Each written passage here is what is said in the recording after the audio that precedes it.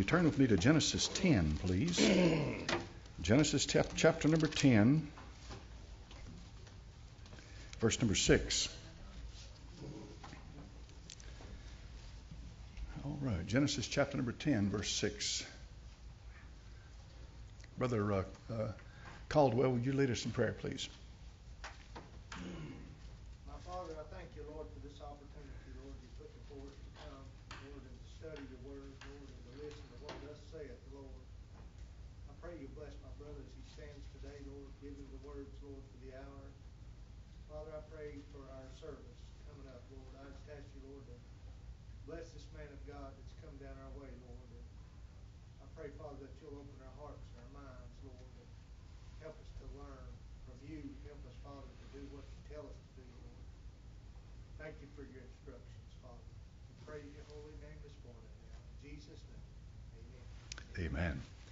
All right, Genesis chapter number 10. And the 10th chapter of Genesis is commonly referred to as what's called the Table of the Nations. And the reason for that is obvious, because it's the genealogies you find in Genesis 10. Look at verse number 1. These are generations of the sons of Noah, Shem, Ham, and Japheth. And unto them were sons born after the flood. And then it continues on down, starts with Japheth, because Japheth's the elder. He's the oldest among them. And then it finishes up with Shem.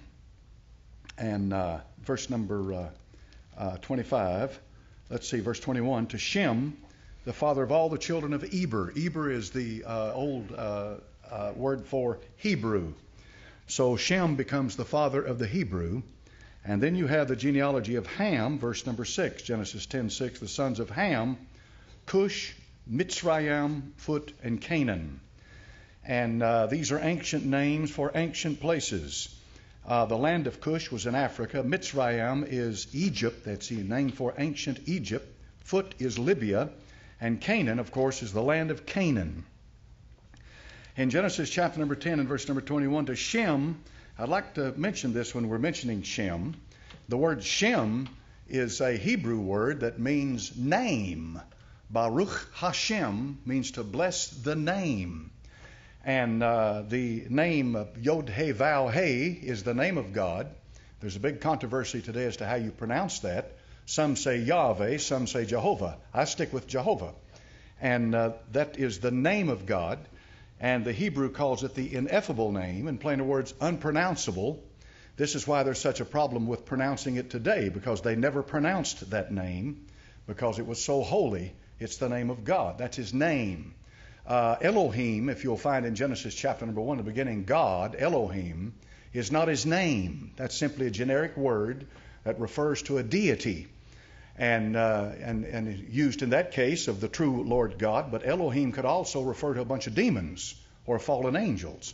So you have to be very careful of stuff like that. But the name of God is Yod-He-Vav-He. So when you say Shem, you're literally saying name. Okay, God attached his name with Shem. And the reason for that is because it is blessed be the Lord God of Shem, not Japheth and not Ham. So we have contrasted here two distinct lines, bloodlines, coming forth from Noah. One is Ham, and we get Nimrod from him, Genesis 10:6, and the other one is Shem, and we get Abraham from him. It's important to understand that. And say why? Because the Old Testament is laying out for you the transmission of truth, the line of truth. It is showing you how that God is going to inspire his word, and his word is only going to be with one people. Now, all you have to do is study a little bit and get back into ancient history, and you'll find out that there was a general knowledge of many truths scattered among all the peoples on the face of the earth. They had a general knowledge of truths. But they were not the source of absolute truth. And the reason for that is because the people with the source of absolute truth are going to write Scripture. They're going to write the Bible. And the Bible, of course, came from the Jew. So now here in Genesis chapter number 10, you have showing up for you in verse number 8, Cush begat Nimrod. He began to be a mighty one in the earth. Nimrod is mentioned here and listed. He is a son of Noah. He is the 13th from Adam, and he is the great-grandson of Noah. So Nimrod is a direct descendant of Noah. And, of course, all of us are descendants of Adam. There's only one man on the earth who populated this whole earth. And from that one man, Adam, first man, Adam, all of us came, whether it make any difference who you are or where you came from. But we have a split after the flood from the sons of Noah, Shem, Ham, and Japheth. And the Bible is very clear about this. It wants you to follow the genealogy throughout the Old Testament. It's very important. If you'll remember this past Wednesday night when I was in class, we were in here talking about the Israelites when they came in. God said, "You destroy man, woman, suckling, and child. May show no mercy, none whatsoever." You'd think that's a mighty harsh punishment or a harsh mandate for God to give these people. And you have to understand what's going on. Why would he want them to do that? Of course, I set that in contrast to that murderer over there in Iraq who cut the head off of that little girl that I posted on the web page for a while, and then just recently murdered James Foley, a journalist, cut his head off and filmed it. They're proud of it, and they posted on the, I don't know what, Facebook or whatever website they have, whatever they do. They wanted people to see it. And they have got the message across, by the way. And the generals now are lining up to get this president to do something about this, not just send some airstrikes over there. They want this president to do something about wiping these people from the face of the earth. And that's what they're saying. They say you do not negotiate with people like that. They must be exterminated. But in any event, you have in Genesis chapter number 10, Nimrod. Now, it's important to understand this. Nimrod shows up. He's mentioned. And if you'll notice what he's associated with, verse 10, the beginning of his kingdom was Babel and Erech and Akkad and Calneh in the land of Shinar. Verse 11, out of that land went forth Asher and builded Nineveh, the city of Rehoboth and Calah. So Nimrod is associated with Babylon, with Nineveh, with all of these ancient cities that sprung up in the valley of Mesopotamia, in the area between the rivers, in the cradle of civilization that we talked about last Sunday. Nimrod is associated with them. Essentially what we're saying is, what the Bible is saying, is that Nimrod is the builder of Babylon. So what we have here is the beginning of Babylon. This is the foundation of Babylon. And that's important to understand that, because now we know the source of it. We know where it came from. Babylon came through Ham by Nimrod, who built it. Now, something happened at Babylon that distinguishes it from anything else that ever happened on the face of the earth at Babel. And that's where God confounded their languages. And how many came out of that, we have no idea. But God confounded their languages, and they were unable to understand each other. And so they migrated with whatever group they could understand, and away they went. And he did that, of course, to separate men who had, in Genesis chapter number 10, were going to build a tower that would reach into the heavens. Now, the actual dimensions of what this tower looked like, there's a lot of controversy. Some say it looks like an Asherah, just a pole sticking up in the ground. Others say it looked like a ziggurat, which is a form of a pyramid. Especially you'll see them in South America, the Indians.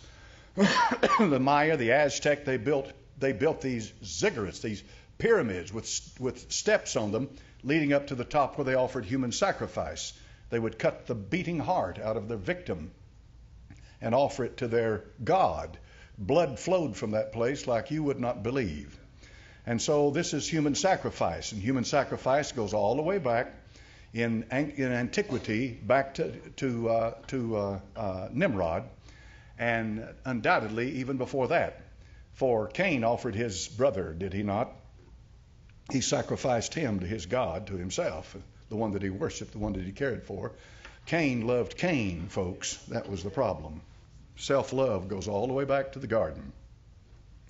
So these, what this was, what the Tower of Babel was, that you can take the pick whatever you want to. I don't get into something like that because you can't prove it one way or the other. It's not, to me, it's not important. What's important to me was the purpose of the thing and who built it and what it was there for. And it was undoubtedly a monument. Undoubtedly, it was something that they had built to make their name. Let us make a name for ourselves on the earth. And that's what it was about. Now, the point is, though, that it was built in rebellion against God. This man, Nimrod, is the first rebel. He is a genuine, dyed-in-the-wool rebel. And notice that I just threw out a moment ago. What number was he from Adam? 13th.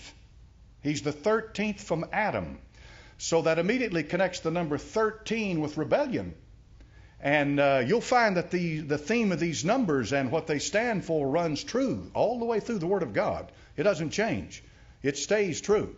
And so the number 13 has always, as far back as man can remember, is associated with rebellion. So who's he rebelling against? He's rebelling against God. In the book of Romans, chapter number 1 said, when they knew God, they glorified him not as God, became vain in their imagination. The evil heart was darkened. And professing themselves to be wise, they became fools and changed the glory of the incorruptible God into an image made like incorruptible man, or something that you can see and touch and feel with your hands. So Nimrod becomes the founder and establisher and the builder of the first rebellion, organized, systematic, universal, one world rebellion against God. Now, when you go back and study a little bit in tradition and history, this is not Bible, but this is tradition and history. His wife's name was Semiramis. Semiramis was quite a character. Semiramis was the wife of Nimrod, but she was also his mother. And I'll explain that to you in just a moment. So how could she be both his wife and his mother? Well, we'll explain that. But she is unique in that. She's first of all his wife. Nimrod dies. And when Nimrod dies, she tells the people that Nimrod has become the sun god. So they worship him as the sun god. And so therefore he becomes deity. And he's elevated to the position of deity. It's not unusual at all to find mortal man being elevated to the position of deity.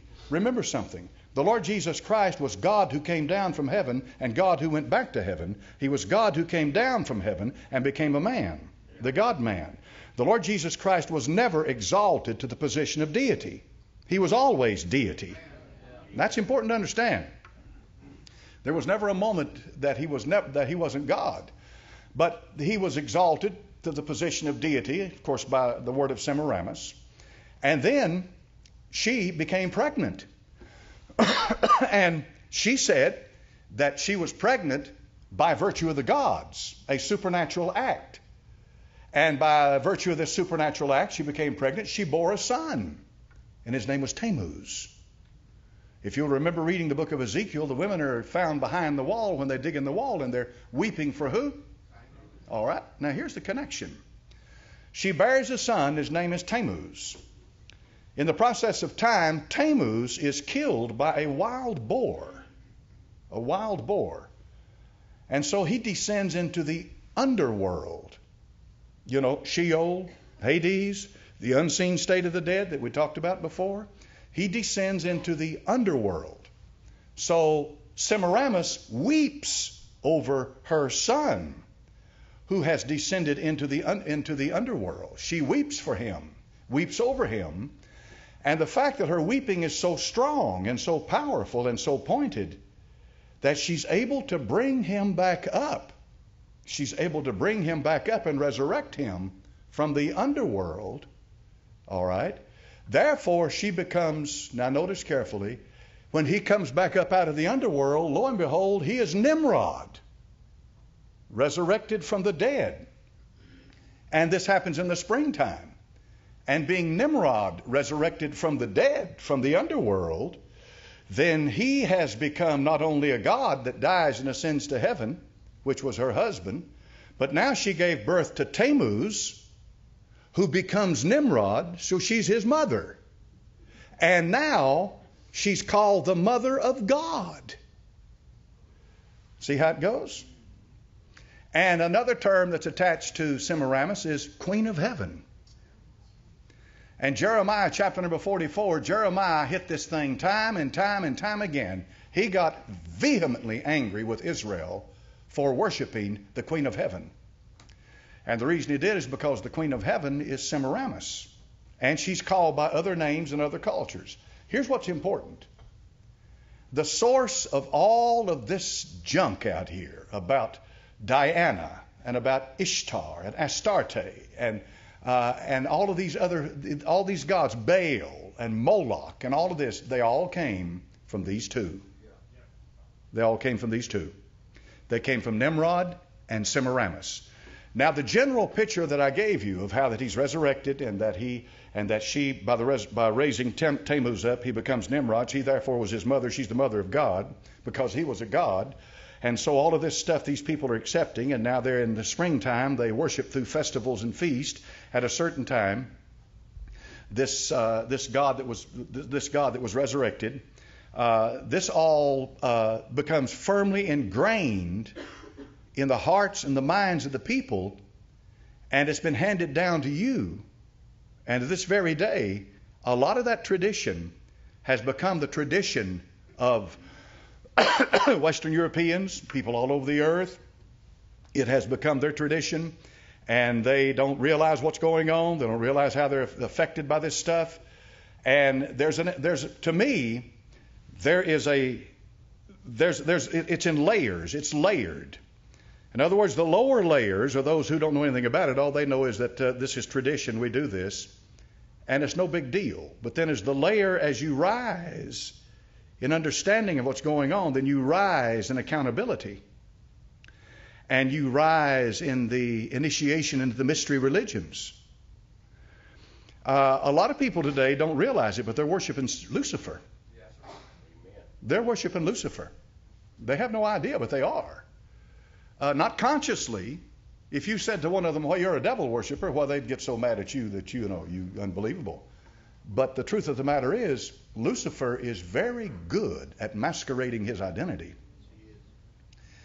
And so this story about Nimrod and Semiramis and Tammuz is as I said to you a moment ago, is a tradition, is a historical tradition that's been handed down from generation to generation. Alexander Hislop did a work called The Two Babylons.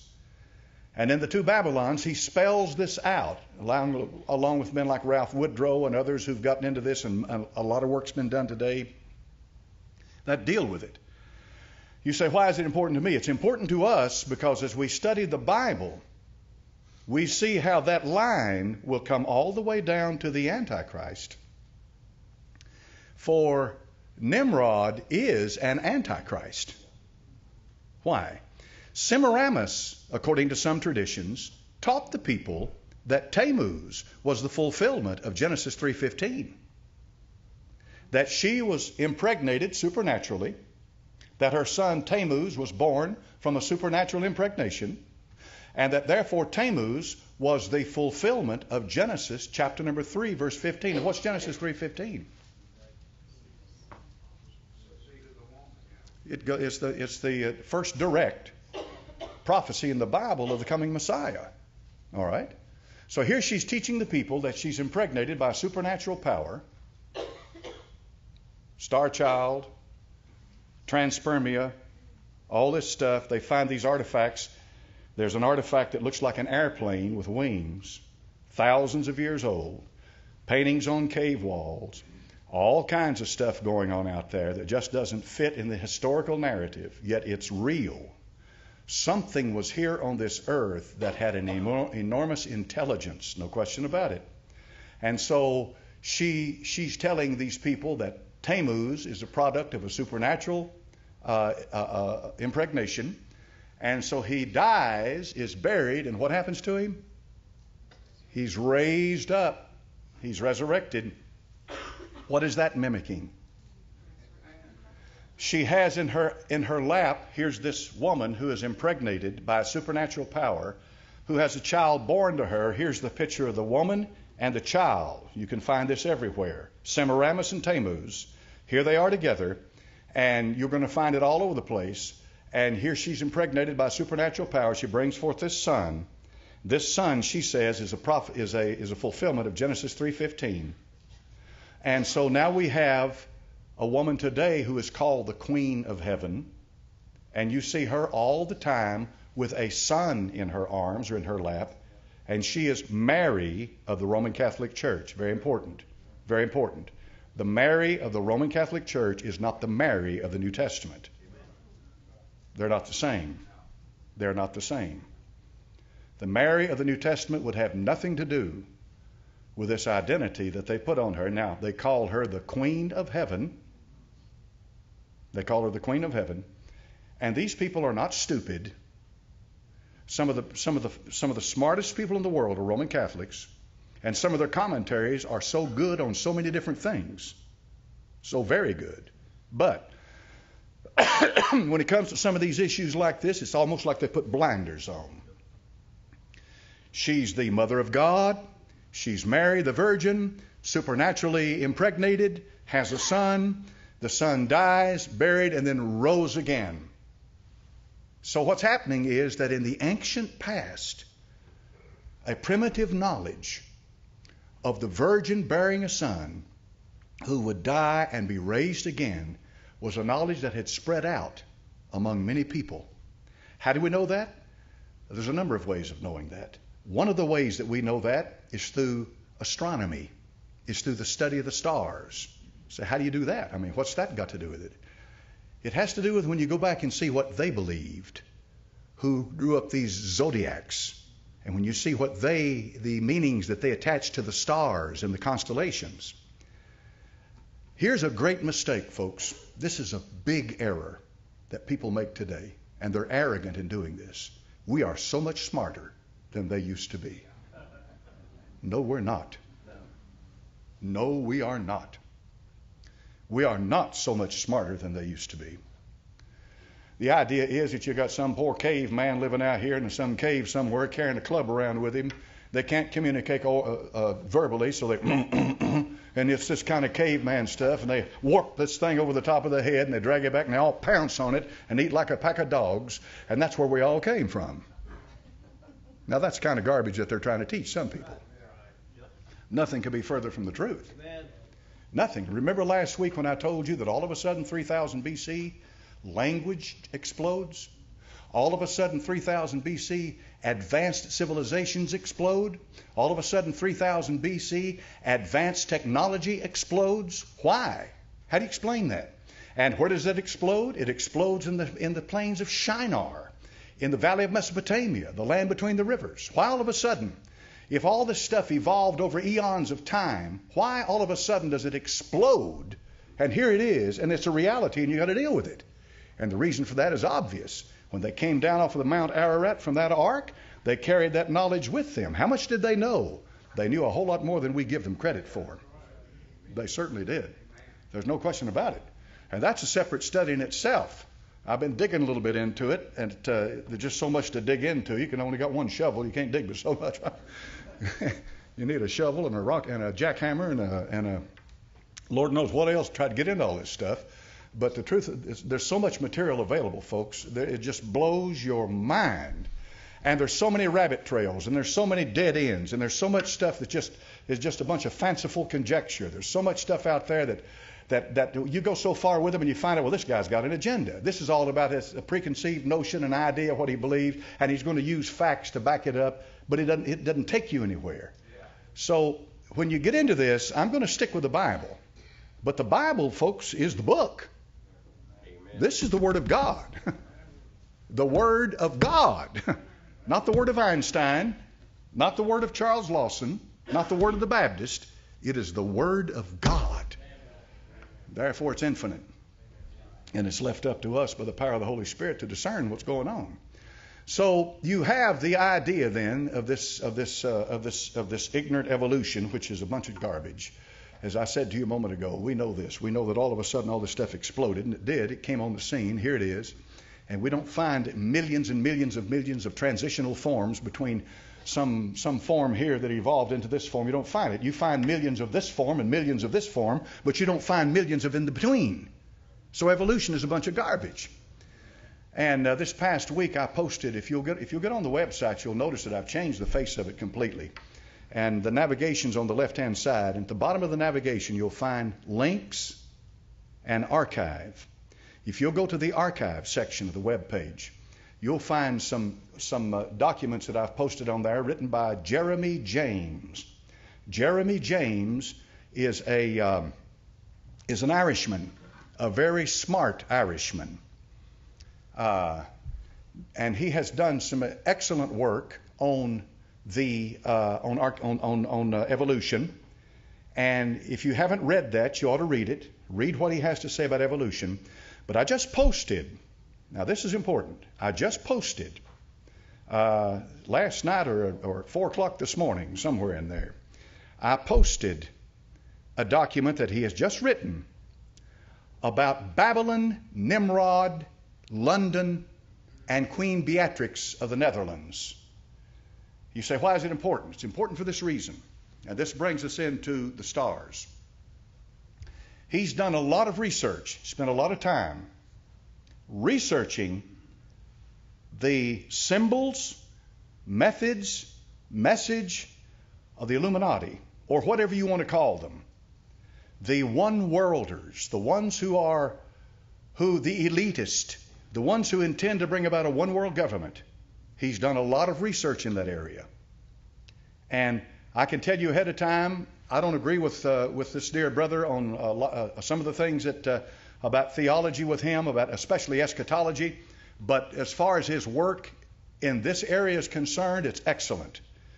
And if you have the time, you ought to read read that document about Nimrod, Babylon, London, Queen Beatrix. I forget the title of that thing, but anyway, here's the thesis.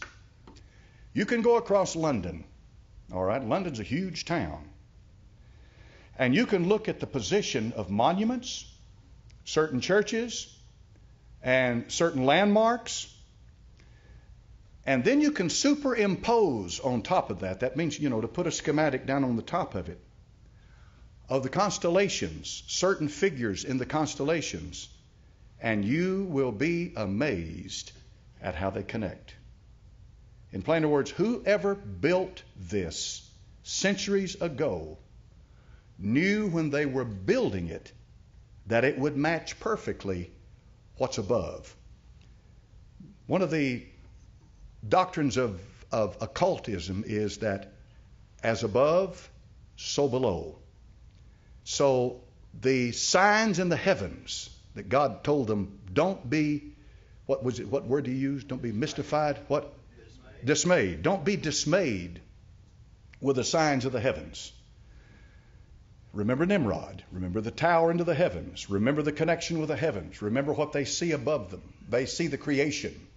All right? The constellations are 12. It's a circle. When you go out at night and you look up at these constellations, you say to yourself, how in the world did they get Aquarius out of this? How did they get the Virgo out of this? How did they get Taurus out of that? How did this creature come about because of these stars? It's just mind-boggling. It's because of an ancient knowledge handed down to them. And if you look at Psalm 19, you'll see why. That the heavens declare the glory of God, and the firmament showeth his handiwork. Night after night uttereth speech. And when you look at that, you say to yourself, aha, they had a knowledge of something that we don't readily understand today. So the heavens, the constellations, the star clusters, the arrangement of the stars, take it up here, pull it down, and hold it over London, and you'll see where they connect. One after another, after another, after another, here's the constellation Orion. Here's the constellation Arcturus. Here's another constellation. Here's a constellation. Here's a constellation. The same pattern that's in the heavens is the pattern of the way these things are laid out. What's that tell you? Number one, it tells you that somebody very smart has an agenda. Number two, it tells you that they know what's up there and they know what they're going to do down here. Number three, they're doing all of this, but they don't do it publicly. They do it in the dark, in secret. That's why the secret societies, that's why the mystery religions, that's why the initiation, you initiate. As you are initiated into this religion, you understand more and more and more of it as you rise in its ranks. Then, when I read that, I thought to myself, now, Brother James, did I not read about Washington, D.C.? Have not I read that Washington, D.C. has the same type of patterns over the streets, over the monuments, over the structure of the city? You remember that Washington, D.C. was laid out by a Frenchman? This is no aspersion on the French. In time but it was laid out by a European, and these symbols, which are very important to the occult world, very important, are to be found all over Washington, D.C. Now, have you ever noticed Knoxville, Tennessee? Knoxville just grew.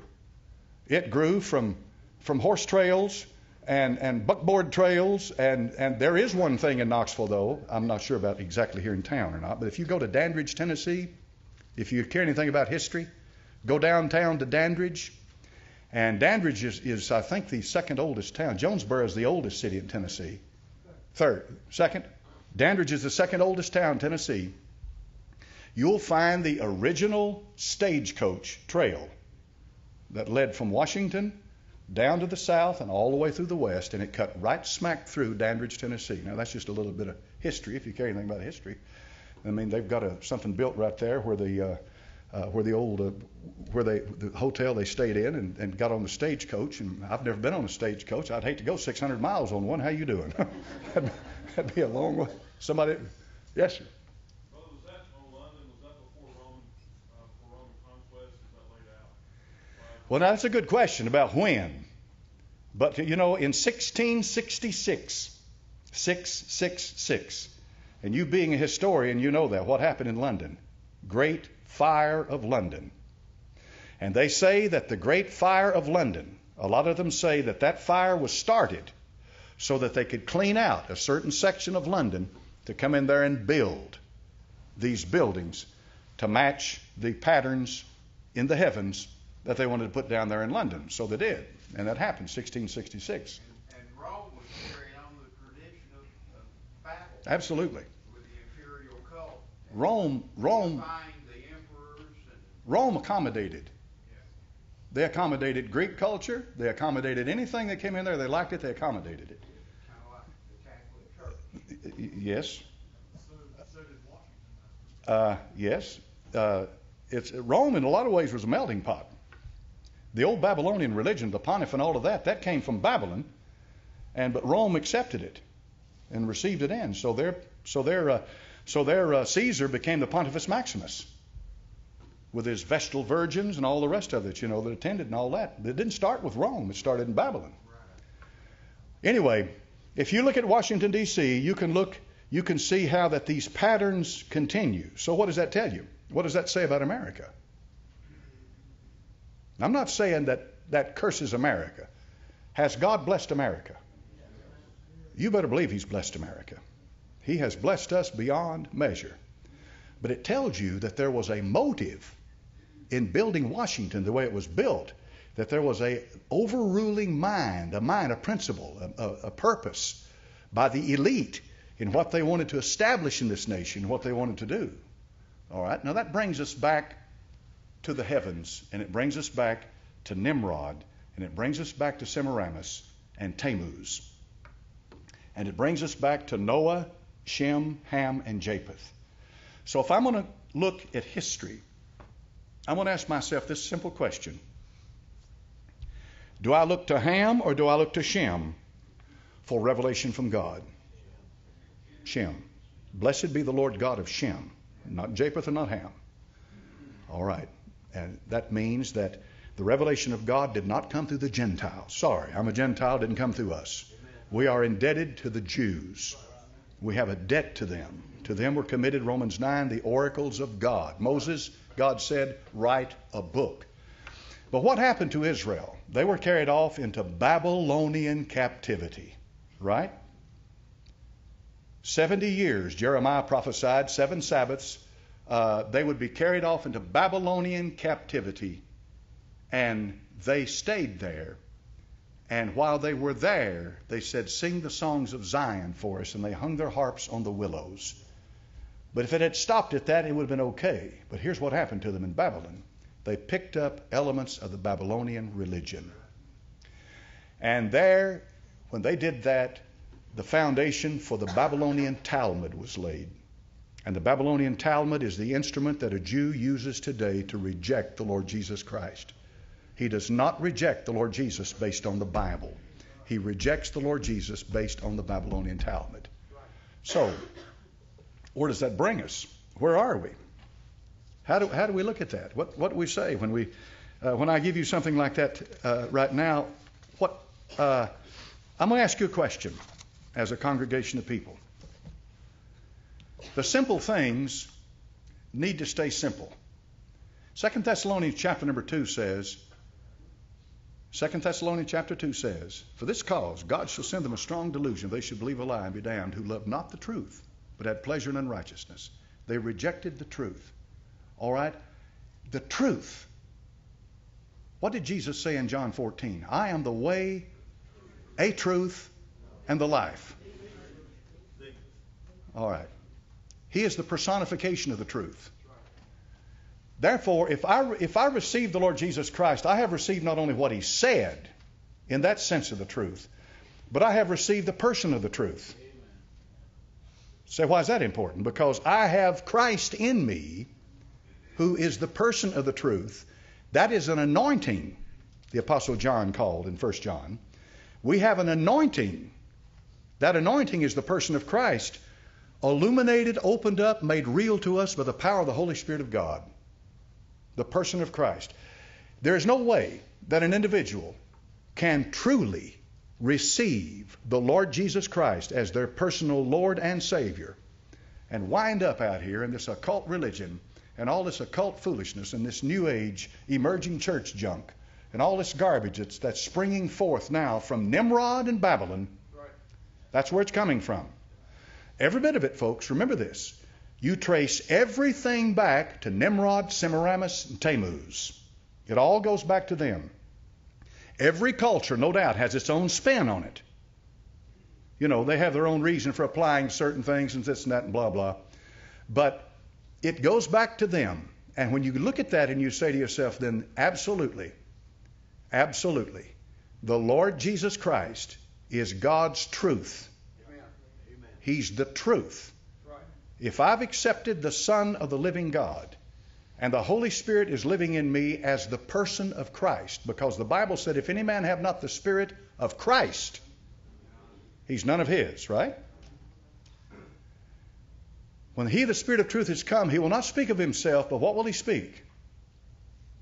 He'll speak of me.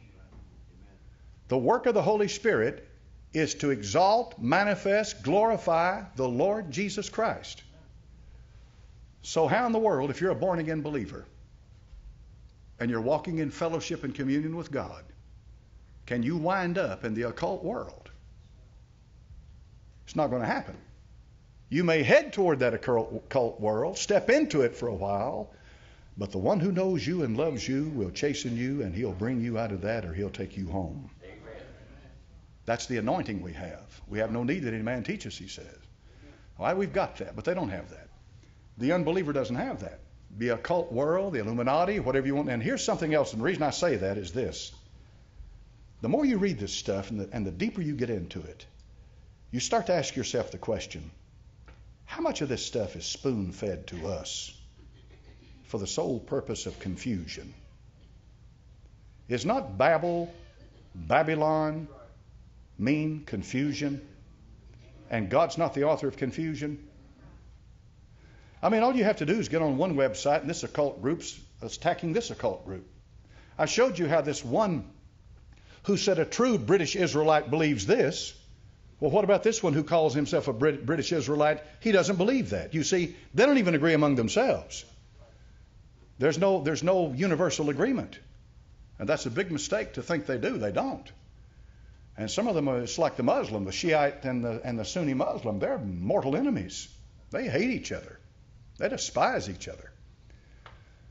But the thing that pulls us together as Christians is there is one faith, one Lord, one baptism. Ephesians chapter number 4. We may differ on eschatology. We may differ on polity. We may differ on certain other things. But when it comes to the person and work of the Lord Jesus Christ, there is no difference.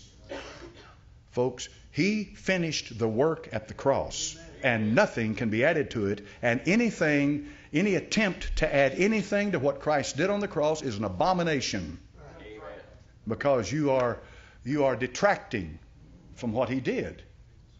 So, in plainer words, in order to keep your rudder straight and head straight on this thing, you've got to ever bear in mind the simple things. Amen. And the simple thing is that there's a Christ and an Antichrist. That's right. There's a truth and a lie.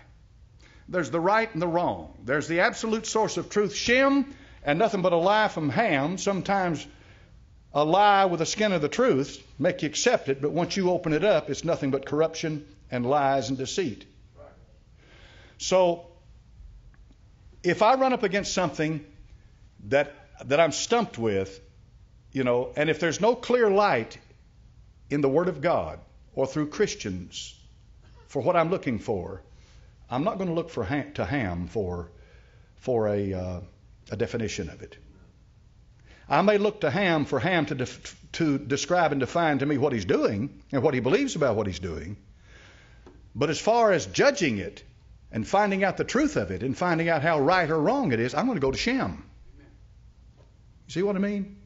I'm going to go back to the source of truth, which is Shem. So therefore, Nimrod, Semiramis, and Tammuz are not going to be my teachers. The Illuminati are not. Now, here's the thing. All right, now let's say that Jeremy James, you look at the article there on the website. You go back and read if you have time. It's huge. This one's 200 and something pages on London, Nimrod, the occult, London, and these symbols and these signs. They attach a lot to symbols.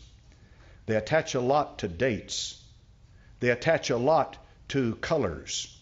They attach a lot to communications with spirits. The occult world, this is why 9/11 this year, you understand that that Islam worships the moon god, which is a different study in itself completely. It's just as occult as it can be. Any man that can take a little girl like this and cut her head off, he's demon possessed. I mean, that's a fact. That's a fact. I don't care what they call themselves. That's a fact. And so therefore, there's only two sources of knowledge. In Genesis 3, the serpent said, God doth know. In plain words, there's another source of knowledge. That the day you eat thereof, you shall be as gods, knowing good and evil. All right?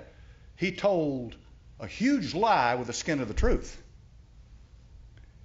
What do? You've got to go back to the source of truth, which is the Word of God, which is the Bible.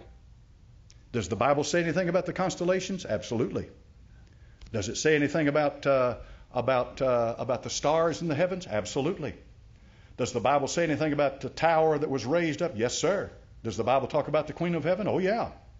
Does the Bible talk about people who had curious arts and the occult world and they took their books and burned them in the book of Acts? Oh, yes. Does the Bible have something to say about demons? You better believe it does. Does the Bible then speak about these things? Yes, sir, it does. But that's the point. If it doesn't agree with the Bible, out the door with it. And if you'll stick on that, you'll be a whole lot better off. A whole lot. Now, there's an instrument down there in Egypt called the Great Pyramid. I'm sure everybody, how many's heard of the Great Pyramid? Everybody has by now. We've run out of time. It's 15 till.